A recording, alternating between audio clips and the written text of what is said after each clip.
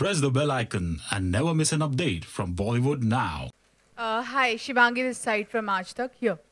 So मेरा सवाल आप सभी से है कि जिस तरह से ये फिल्म है वुमेन एम्पावरमेंट की बात करता है या जो वुमेन्स की मांग है या डिमांड है जो इच्छाएं हैं उसके बारे में बात करता है, क्या आप लोगों को लगता है कि सेक्स एक मुद्दा है जहाँ पर हम औरतों की इच्छाएं या औरतें लड़ रही हैं? क्या सेक्स के मुद्दे से ही हम इस चीज़ को प्रूव कर सकते हैं या कोई और मुद्दा लेकर हम फिल्म नहीं बना सकते थे?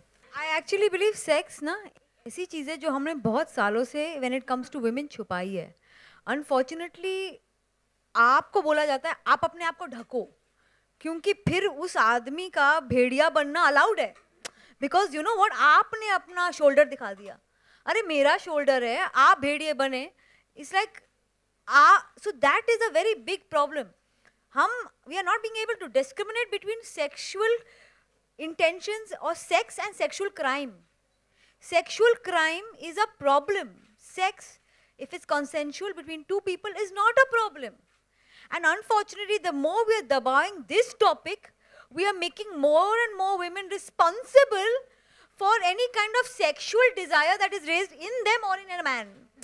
Frankly, really guys, we have, I would like to say, like, it's a world where God has given us a body and it feels, and as long as we are in control, as long as we deal in anything that's consensual, morality should be our personal issue.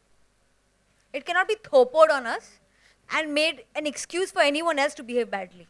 That's why dealing with sex and discussing sex is as important as discussing a lot of other things, because this whole prohibition has made it okay for us to be more guilty about our legs being shown. I mean, we've had so many photos of women come out, actresses, whose shoulder was shown. Oh, you know what, a malfunction happened and it went all over the place. Come on, man. There are many malfunctions I'll show you of men, but no one covers them.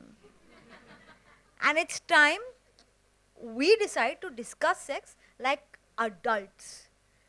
Without playing it up. If you see the movie, it is not at one point vicarious. Or it's not at one point exploitative. But it's never running away from the issue.